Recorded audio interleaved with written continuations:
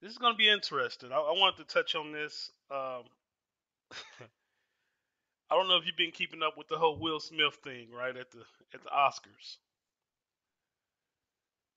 I just seen you reference it. I listened to you and Yaya referencing it. So, but no, I haven't. I don't have news and I don't look at. But I seen that, so I know that I seen the thing. Right.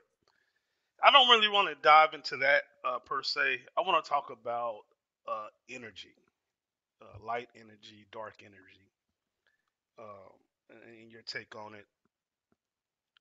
Uh, you want to kick it off, or would you like for me to kick it off? Either way, I mean, where were you wanting to go with it? I'd like to hear what just what you have, what you've been thinking. Right, right. Well, what is dark energy? What is light energy? And what are they to be used for? Uh, some believe they're different. There's vast differences. Some believe they're the same. Um, I lean towards on the surface. Well, ideally, theoretically, they are the same. They are the same, meaning they're supposed to be used for the same purpose, the same cause, and that's, in my opinion, for righteousness. There should be, they should be used morally, morally correct, uh, and morally correct in the right way. And so, whether it's dark energy or light energy, you can have when we say light on the surface, that sounds like a good thing, right? And when we say dark on the surface, it sounds like a bad thing, but it's not good or bad. It's about intent. That's what I look at, the heart. And so you and I were talking last week about that intent and about things being in black and white. Some people saying things in black and white, but there being a gray area. And that gray area is the heart, the intent. Even though I may get the letter of the law wrong, I didn't violate the spirit of the law. And so that's where that gray area is, the intent. What did I intend to do in the heart? Mm-hmm. And so this is where Yeah. you can have a uh, a wicked a wicked gift, right? And you can also have a righteous kill, and that's all about intent. There's a such thing as a wicked gift and a righteous kill. And I'll explain this, and then I'll let you have the floor. A wicked gift. A wicked gift. Say I give you. Say I do a favor for you, or I give you a gift, a diamond necklace. Let's say that. But my intent is to lure you to your demise or to your death unrighteously. You didn't do Mm-hmm. anything that deserved that, and I did that to lure you. I put something shiny in your face, and you thought it was coming from a good, genuine place, but I did it to lure you to gain your trust. That's a wicked gift. A righteous kill, Mm-hmm. yeah, a righteous kill is uh, me defending your life. Uh, Someone comes in, a killer, a murderer, whatever, invades the home. I'm defending your life. I'm defending my life. I kill this assailant. I kill this guy. That was through righteousness. That was through being virtuous. That was through being moral. Uh, my intent was not about ego. It wasn't to be unrighteous. That was to protect a life. So that's a righteous kill. Mm-hmm. It's all about intent. And so, yeah, dark energy isn't arbitrarily bad, and light energy isn't arbitrarily good on the surface. We got to dig deeper and find those gray Surface, areas. yeah. Yeah, we got to dig deeper Mm-hmm. and find that gray area. Like, what is the intent? Where does the heart lie? Your thoughts? That's interesting because again, even though it might appear as light or angel of light or whatever it is, the again, like you said, the motive You have to be able to feel and to be able to somehow feel a underlying dark motive. And so even though it might appear as light energy, it essentially is dark energy. Right. And as far as the other side, when you are protecting somebody, I don't know, it's hard to say that it's dark energy per se, but yet I know what you mean because yeah, I know what you're talking about, but it's like, are they really dark or are they really light? Well, Because it's go like ahead. if you have, you have two ends of a spectrum. Mhm. It's the same. I mean, I always used to put out classes with people talking about dark energy versus light energy. Dark, scientists actually did a study to where darkness has no substance. There's nothing. And the word evil in Hebrew means nothing. That's the definition. It's lack of anything, lack of substance at all. Not So fruitful. I would tell people, yeah. So I would, ask people, if you go into a dark warehouse that has no windows, and you turn the light on, where does the darkness go? And they're like, so it's not a real thing. Darkness isn't a real thing. I believe we're all children of the light, but when we push the light away from us, there's nothing. We're empty. And when we're empty, what is there but darkness? I don't Yeah. know. They Well, said that science has actually done a study where the light actually has substance to it. It's actually a substance. They can read the substance, but when there's no light, when there's darkness, there's absolutely zero substance. They can't read it. It's not even readable. So when you think of it that way, wherever there's darkness, if you turn the light on, what happens to the darkness? oh yeah, the darkness goes away, but you always got that shadow too. You always got that shadow lurking. But Yeah, even waiting in for the light to go away, right? right, right, even in the pure darkness though, your eyes will adjust. You can see light through darkness after a while. If you look deep enough, your eyes will adjust and you'll be able to see. Mm-hmm. Uh, Even in a completely dark room, your eyes will eventually adjust and you can see some light.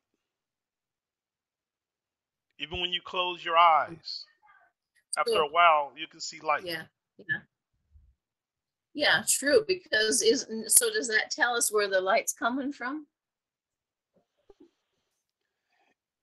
In the beginning, Think about it. in the If you beginning, can see, it's coming from yeah, it's coming from within, right? right? I It's coming mean, from within.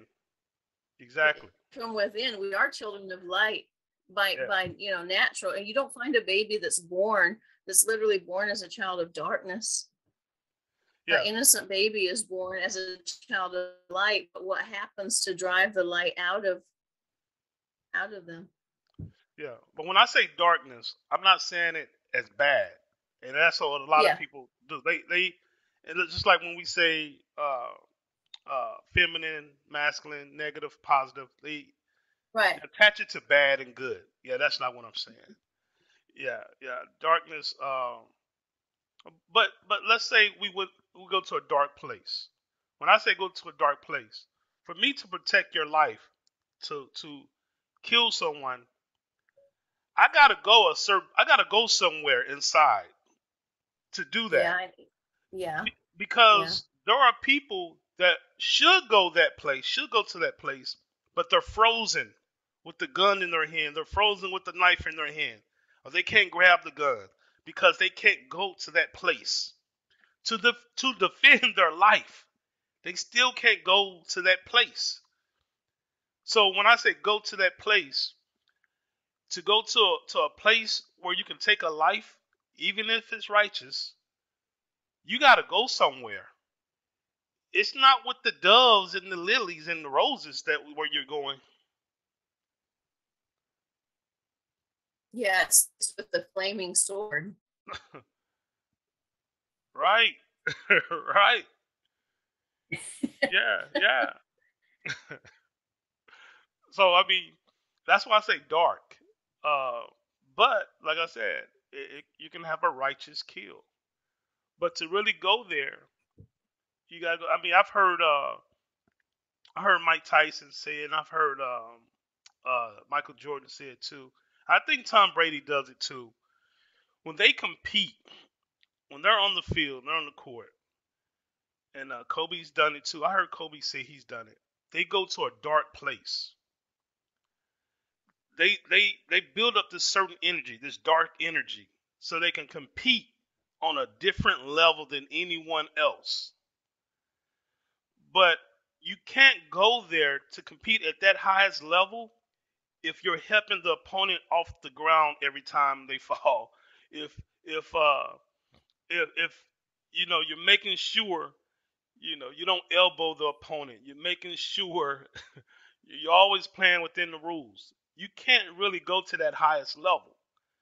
And so it's like Mm, psyching yourself out. It's a mind thing to go to that dark place so you can compete to the highest level. Um, mm, yeah, yeah. And this is what they mean when commentators or pundits mean when they say uh, he or she has some dog in them. That means they're getting nasty. They're going to a dark place, and ironically, you rearrange those words. You spell God. you know. mm. So, but yeah, Yeah, that's interesting. I mean, I know, like the Bible, I always wondered why it said there are gods many and there are lords many. Uh, there's every aspect, within us of all these different things. oh yeah, And I've been listening again to the Conversations with God book. I've done it quite a few times, but again, they address some of those things that they're just so, you know, not what we typically think of. That you just sit there and you go, that's real interesting. That is yeah, a real good book. And it's not religious for people that think it sounds religious. It's not just, but right, um, I know religious people look at it, usually run away. They think it's terrible, but I love the book. yeah, yeah. But Interesting. yeah, very, very interesting. And I think we're not taught.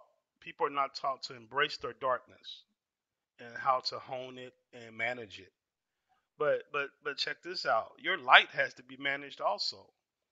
You can't recklessly uh, bring light out. You can't I don't think you can recklessly love. I mean, you're gonna be unbalanced, and you're gonna have some people that take advantage of you if you just recklessly love. And Mm, if you recklessly go into darkness recklessly, you can get killed. You can be in penitentiary for a very long time, uh, or on the run mm, because it wasn't rooted in righteousness. I just believe everything has to be rooted in righteousness, the darkness and the light, and the intent has to be pure. mm. Right. Yeah, yeah. So people who are Wow. reckless, That's interesting. yeah. I mean, if you watch, just look at life and stories. People who are reckless in love, they're reckless in darkness too. You know, they really are. People that can just recklessly love someone, just be so in love. I mean, cross that person, or disappoint that person, or break that person's heart, or reject that person. Let's see how they react. Yeah, Hmm. Wow. I've never thought of anything that way. That's interesting. yeah. I think everything has to be rooted in the proper aspect and somewhat controlled. It has to be orderly. Yeah. I know women don't like to hear that. I mean, they want they want the man in love and just give out that love freely and have his head in the clouds over her, only her. But it's a dangerous game. It's a dangerous game to play when a man is Yeah. not orderly and in control of his emotions. Mm-hmm. Yeah. Interesting. Yeah. So But it probably goes either way. I mean, a woman needs to be in control of hers as well, right? I mean, Oh otherwise you're yeah, gonna get, you know what I mean? yeah, yeah. Oh yeah, no doubt. What's the saying? Hell have no fury like a woman scorn. Yeah. Yeah. Uh, a woman scorn, I think, is far more dangerous than a man scorn. I think. Most What times exactly? I mean, like, what exactly is scorned? I mean, it's all about explain it to me. yeah, I'm yeah. It's all about perception.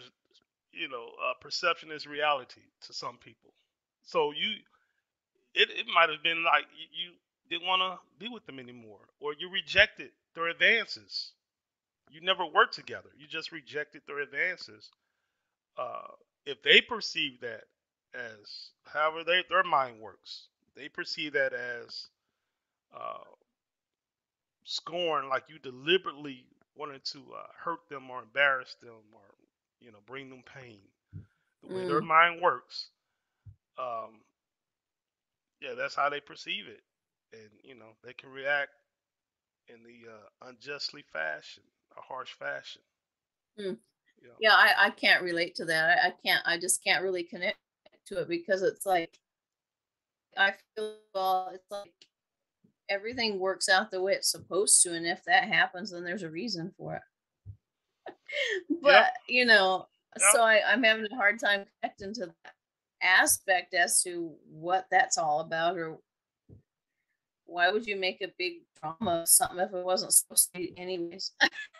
But I I don't know. agree. I agree. Hey, I agree. Unfortunately, well, I guess egotistically. Unfortunately, everybody doesn't think like us. So, no, I guess I shouldn't say it that way. But Yeah, yeah, people do have different perceptions, and probably, and probably one of the things is let's just say rejection, for example. Let's mhm, just say a child grew up feeling rejected, feeling unwanted in the home. Maybe they had a single mother, and they were born out of wedlock and they weren't wanted and they knew it.